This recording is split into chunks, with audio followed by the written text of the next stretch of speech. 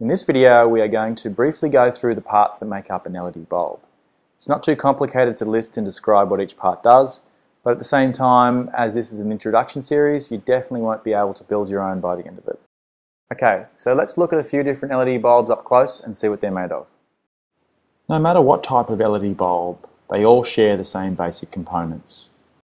The base. Although the base might be different depending on what type of regular light bulb to be replaced, the base for all LED bulbs will take in the raw electricity into the bulb. Fortunately, the bases for all light bulbs are designed to fit most standard types of light fittings.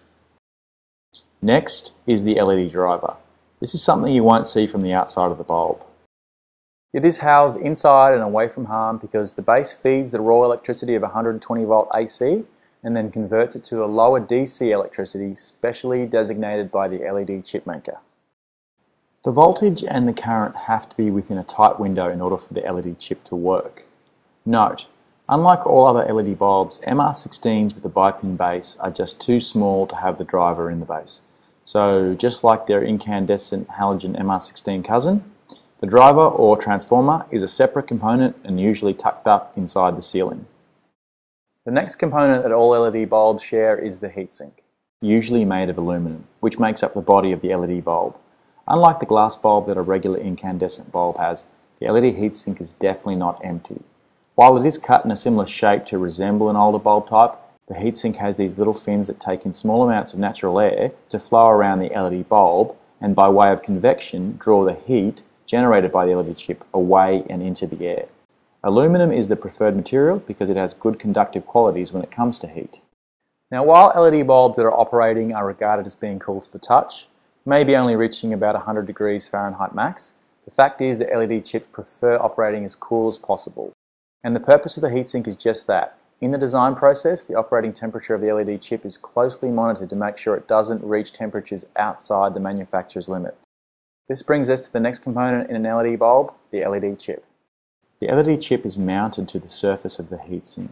They all look more or less like a little yellow mound with varying sizes. The LED chip takes the very specific electrical current offered by the LED driver in the base, and voila, you have light, and a lot of it considering how small these little chips are. There is usually some kind of cover or lens for the LED chip. This LED A19 has a simple frosted dome because the light that comes out doesn't need any real change. But for other types of light bulbs like MR16s or PAR series bulbs, the original reflector that was used to focus the light is now replaced by a lens. One of the great things about LED chips is they are really small and relatively cool, which means that covering them with a lens is possible. And these are no ordinary lens. With the design of engineers, they take the light coming out of the LED chip and focus them into some very accurate beams. Very little light is lost and little heat is wasted as the efficient lens bend the light to offer the consumer unparalleled choice over the type of light spread and beam angle. For more on choosing the right beam angle, check out part 9 in our series. Other than that, really there is just a bit of electrical wiring and a few screws that connect it all together.